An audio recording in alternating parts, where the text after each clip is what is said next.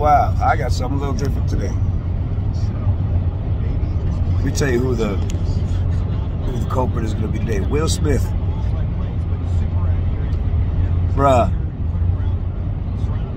I mean, I thought you was okay. I never really, like, digged you all that much. I mean, you had some alright movies and everything. Yeah, you know, you made some good joints, but I mean, you know, other than that, I mean, as a comedian, not really.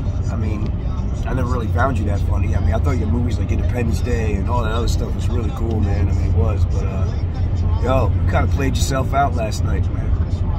You know, slapping Chris Rock, one of the biggest comedic icons besides Eddie Murphy out there.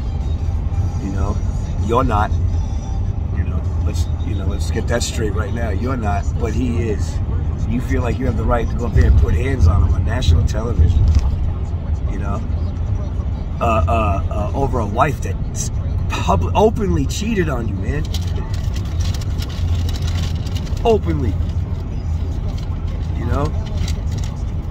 And you didn't even give no apology to Chris Rock. You come up there and says, well, love will make you do some crazy things. Yeah, toxic love will make you do some crazy things and stuff. But nah, man, you ain't got my respect no more. I hope they don't let you back to the Grammys. I mean, not the Grammys, I'm sorry. I hope they don't let you back to the Academy Awards, man.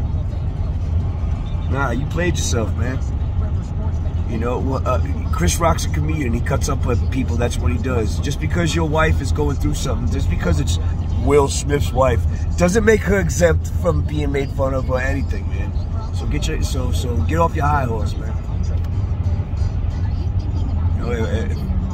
You know, it's the way it is in comedy. You know, that's what he does. That's what, you know, he cracks on people, and you know, that's why he is who he is. That's why he's one of the friggin' most phenomenal friggin' comics of all time. So, and you're not, but you felt like you had the right to go up there and put hands on that man because you're whining and crying about your wife. Just because your wife rolled her eyes and stuff. I mean, I've never seen such a simp cuck in my life, dude. Like, she rolled her eyes at Chris Rock, then she looks at you and rolls her eyes, so now you gotta run up on stage and put hands on that man. When that he handled it gracefully, because he still kept the show going.